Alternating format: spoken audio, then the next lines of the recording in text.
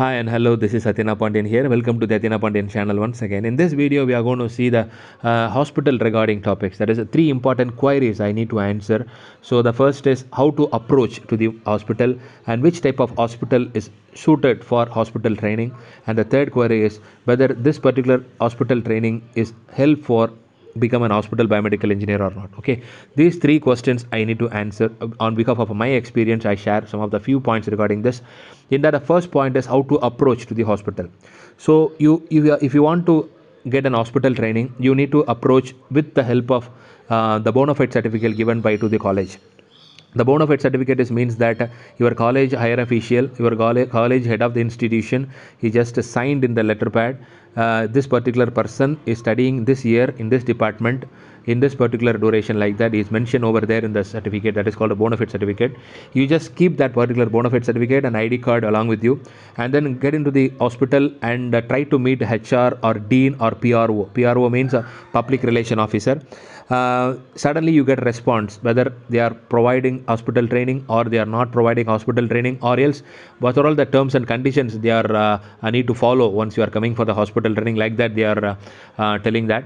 Then according to that you just choose. Then price also he is going to be fixed, because what is the price for 15 days, what is the price for 10 days, like that. So once some of the hospitals are not providing we are not providing hospital training, like that. So like that also we can able to get a response. So once you are get into three or four hospitals, then immediately at least one hospital you are expecting this hospital training. Okay, so this is the procedure for getting to the hospital. Then the second point is whether this particular type of hospital is better for hospital training.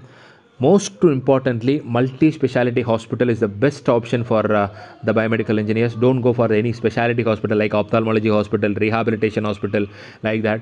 The best way is learning something in the multi-specialty hospital is the best way actually. So try to get into the multi-speciality hospital.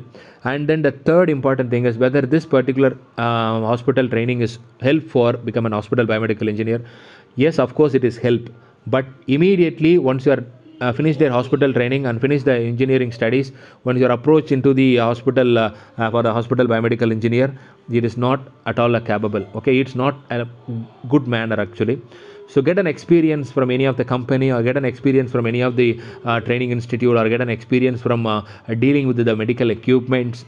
Once you're getting a 1 or 1.5 years experience or 2 years of experience in a company or dealing with an equipment, and then with the 2 years of experience you just approach to the hospital, then it is very better way to get into the hospital biomedical engineer. Okay, so this is the three important queries I need to answer. Thanks a lot. We'll meet in the next video.